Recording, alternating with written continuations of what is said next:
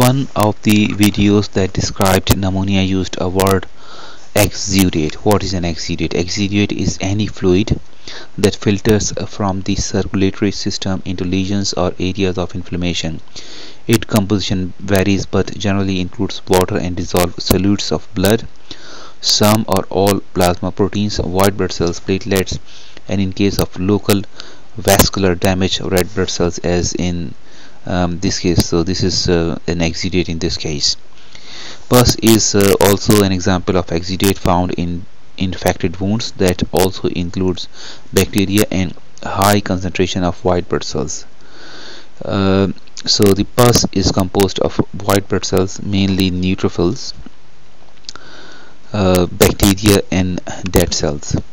This picture and description has been copied from wikipedia.org, and thank you very much to the person or the organization who uploaded the picture and description. Thank you very much.